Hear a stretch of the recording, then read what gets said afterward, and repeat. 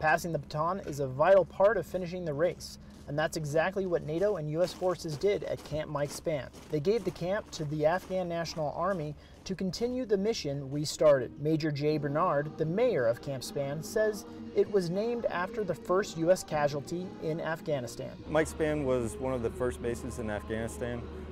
It was named after Johnny Michael Spann, who was a CIA operative that was killed at Kalajangi Fortress. It's been used as a train and advise base with the 209th Corps, ANA, and multiple coalition forces have come through the base doing the train and advise mission.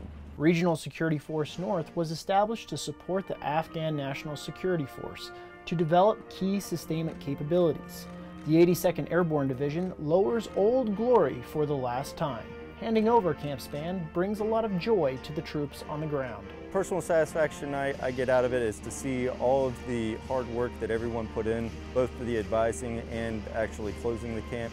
We've built a lot of friendships here with the coalition forces and the Afghan National Army.